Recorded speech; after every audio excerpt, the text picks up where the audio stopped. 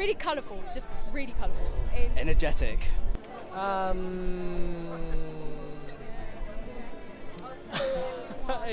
It's hard to say. Vibrant. Life-changing. I just say life, you know. Unexpected. Inspirational. SOAS in one word, enigmatic. The economics degree here was very different to the other unis.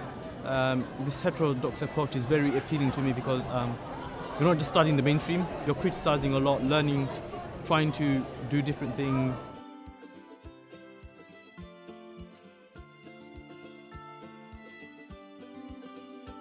One of my modules was development of economics of Africa, and that's something you won't get elsewhere, the specialisation and how you're so concentrated in different areas of the world.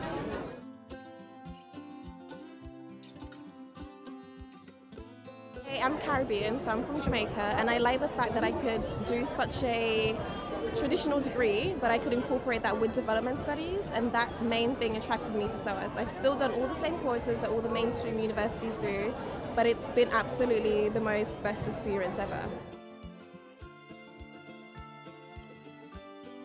Studying economics, it's a lot different from other universities.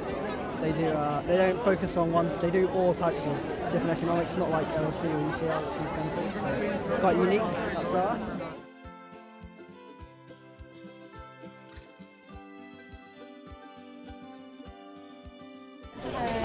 SOAS is the only place that does heterodox economics, so it was really nice to get a flair of something else, so not what I did at A-levels, not what all my friends at the LSE and UCL are doing.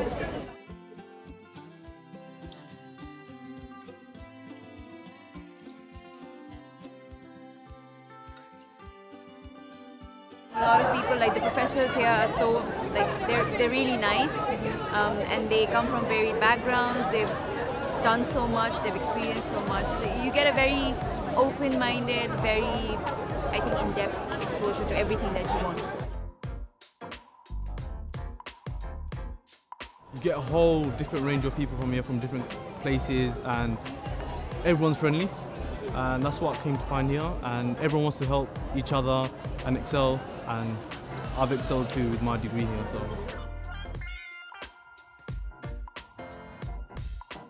My favorite thing was the diversity of ideas. It's the freedom to choose, the freedom to think whatever you want to think outside of the mainstream economics, mainstream politics, bring your own ideas in, to critique and to ask questions from the bigger institutions.